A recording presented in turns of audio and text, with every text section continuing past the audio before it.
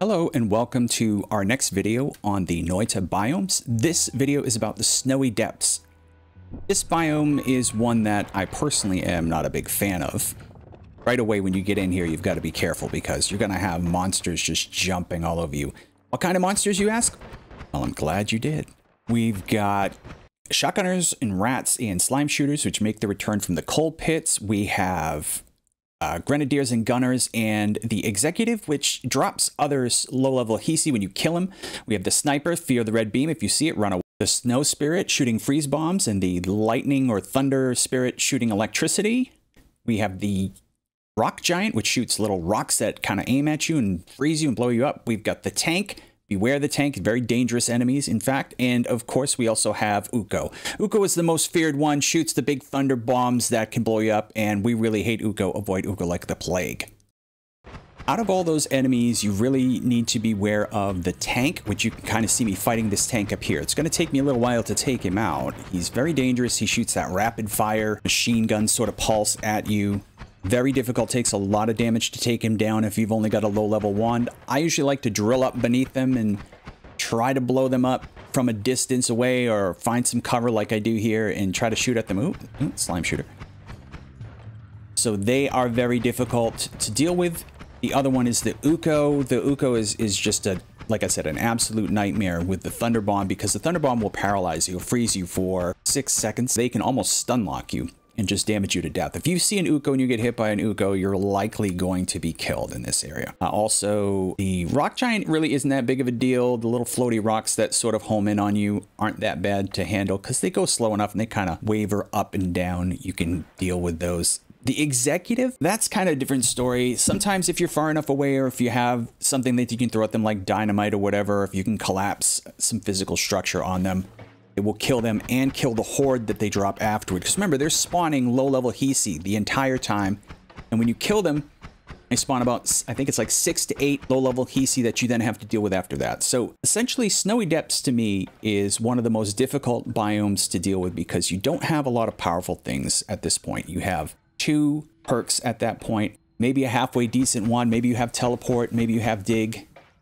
But there's not much in here that's going to improve your situation. The wand level isn't that much better than coal pits, and the rewards that are here and the gold that's can be made here is a lot less than coal pits. So if you're looking to kind of pile up the gold and get a few extra wands, my recommendation is if you can stay in coal pits or go back to coal pits, that's where you want to be. I would even say that Snowy Depths equals Fungal Caverns as far as trying to get through it, because Snowy Depths will tick your damage down over a period of time constantly until you're finally just out of health, but can also 1 or 2 shot you, whereas Fungal Caverns will definitely 1 or 2 shot you if you're not extremely careful. It will also tick down your health like Snowy Caverns does, but the main difference is that Fungal Caverns is going to have a much better selection of wands and potions for you in a more concentrated area. I find Snowy Caverns to be one of the most difficult and also kind of, I feel, almost a useless biome at this point. Just too risky. I try to avoid it altogether. So if you can sort of dig around it, dig straight through down to the bottom, or if you've got teleport or invisibility, it's my recommendation that you kind of skip out on this. But if you don't, what are we going to see here? Well, let's speed up a little bit so I can show you some of the features. And yes, the fight with the tank, I cut out about 10 minutes of it. Here's the result where I finally decide I'm going to use the plasma cross against it and just get rid of it. So what I wanted to talk about with the Snowy Depths, first of all, was we have a few puzzles that you'll run into. One is the eye puzzle. You'll find a set of brickwork that has almost like a little teleport eye, hint, hint, in the middle of it that you can fill with something to open up a secret portal to the wand chamber. Oh, we've got an executive over here. So let me just show you what the executive does. I'm going to see if I can get him from far away. If I'm not, then I'm going to plasma cross him right across his face. If we can't take him down with normal fire, but let's see if we can get him before we have to switch wands here. While we're sorting that out, there's the eye puzzle, which, like I said, has an eye shape in it in the brickwork that you can fill with something. You can figure it out. There's also a capsule puzzle that you can do, which you can also figure out that you've got to fill with something else, which will spawn a wand for you that is a relatively powerful wand. So there's that. If you can't find the eye puzzle, because it doesn't always give you the eye puzzle, sometimes you actually will have to go all the way over to the shaft, which we're doing right now. All the way to the right-hand side is a hallway that will lead you to the shaft. The hallway is free of enemies, by the way, which is nice, so it's a good place to go and hide out if you need a little bit of a break. So you get to that hallway, go all the way down to the shaft, and we're going to dig straight down to that wand chamber once we get there so that you can see that. You don't need the eye puzzle to do that. You do unfortunately need the capsule puzzle to get the special wand to spawn, and that I very rarely ever see that capsule puzzle pop up. There's also a lot of structures that resemble the Hisi base in here. Some of them which contain wands or rewards in them. One of them is the electrocution trap, which you have to figure out how to get around. I don't want to give too many spoilers as far as those go. I want you to kind of figure those out for yourself. I mean, they're obviously very easy to research on your own. This is more about just introducing you to the biome. So there is a little trap that has an electrocution aspect to it. You'll recognize it when you see it because there's a wand inside of a box. You got to find a way to get that wand out.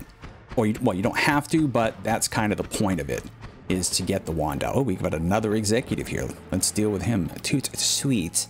Then we can continue on our way. See, watch him drop all those guys, but I had that plasma cross, so they all died.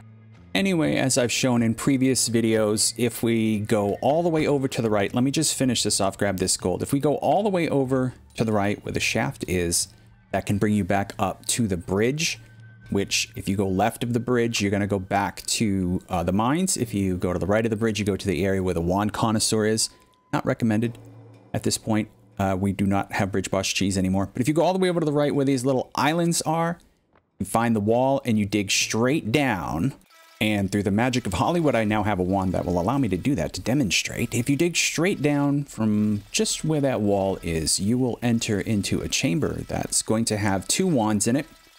They're not spectacular wands, but they are better than what you're going to find probably in Snowy Depths. So it always does pay if you can dig here to go ahead and come and take a look. I checked the 2 wands. They were garbage in this instance, unfortunately. So then you can also dig straight across, and that's going to bring you back to Snowy Depths without some of the danger, and then you can dig straight down and get yourself into the end of Snowy Depths. But for us, our journey continues on, so let's take that magical trip through the magic of editing again and go back. And just so you can see, this shaft does in fact go all the way up to the bridge. The right side's the easiest way to get up there if you have to, and then you can float across to the other side.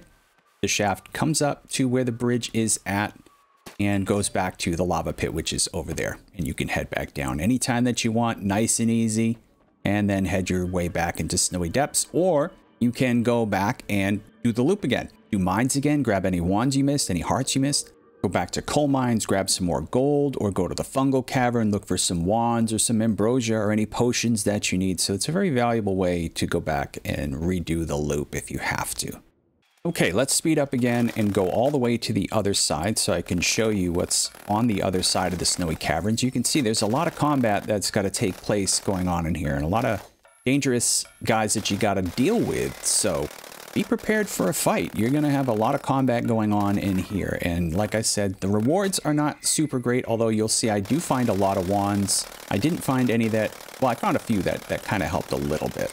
But I'd much rather be grabbing wands from Hisi Base or even from Jungle. Jungle has some really spectacular wands. One other thing that I did want to show you is we are going to come up to one of those electrical puzzles so you can see exactly how they're set up. Well, not exactly.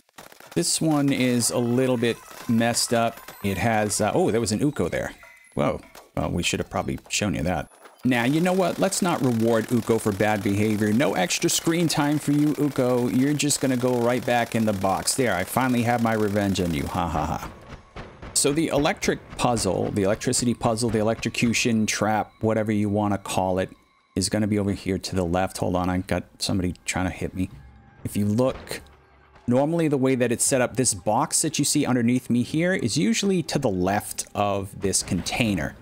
And there's a certain way that you can get into that container to get the wand out of it. You have to either have a way to dig into the container through solid materials.